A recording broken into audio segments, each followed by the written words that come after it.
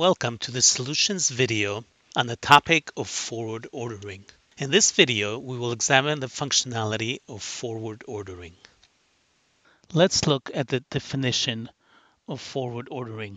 Forward ordering is the ability to pre-order next day's jobs using New Day in order that the connected jobs will be available for execution at their specified time zone.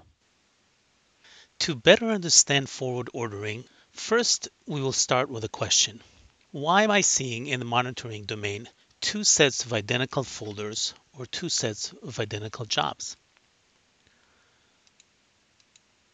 Looking closer at our screen, we can see two identical folders named Smart Table with Time Zone. One folder and its jobs show current O date, and the second folder and its jobs show tomorrow's date. Let's look at a real use case. Assuming your new day is running at 7 a.m. in Houston Central Standard Time, you are a global organization that has business both in Melbourne, Australia and in Houston, Texas. At the end of the workday, jobs are scheduled to run to close day's activities.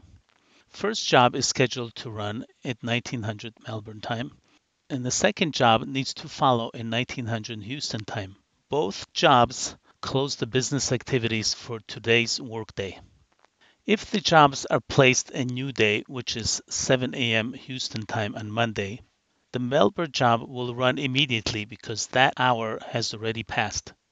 By using forward ordering, the New Day places the jobs in AJF one day in advance, and when the New Day time is reached in Melbourne time zone, the job becomes eligible to run and then executes at the specified from time. In this example, both jobs are placed in AJF on Sunday Central Standard Time, however, with run date option to execute on Monday at their designated time zone. On Sunday at 1400 Houston time, which is also 7 a.m. Melbourne time, the first job becomes eligible to run because the new day time at the time zone has arrived. And the job runs based on its from time 1900 AEST. At 7 a.m. Central Time on Monday, the second job is now eligible to run because that is the start of the new day in Houston. And based on its from time, the job will run at 1900 CST. Both jobs run with Monday as its order date. Having ability to forward order the smart folder allows each job to run at its designated time zone and time. Now let's look at the details of forward ordering. In version 8 and higher, the configuration parameter that enables this functionality is GD_forward, or General Daily Forward, which is another word for New Day. In version 7 and below, the parameter is CTM_GD_forward. Forward ordering is performed when one of the following two criteria are met. 1. When we have a smart folder with time zone defined at the smart folder level, all the jobs in this folder are forward ordered, and consideration is given to the run date. As compared to a smart folder that has no time zone specified, the jobs in this folder are ordered with current O date and are eligible to run immediately. Item number 2, regular folders. Jobs with time zone specified will be forward ordered, while jobs with no time zone specified will not be forward ordered. Instead, will run immediately. Therefore, the best practice for forward ordering is to use Smart Folder because all the jobs are connected with the same O date. If using a regular folder, the best practice is not to mix time zone and non-time zone jobs in the same regular folder. Additional pointers to remember. Item number 3. Forward ordering is done automatically by New Day order only, and not by any other type of ordering that is done through utilities or through EM user. In forward ordering, jobs are ordered for O date +1 always.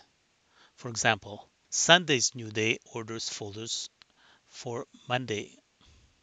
The 48-hour window is needed in order to be able to cover the time of all time zones.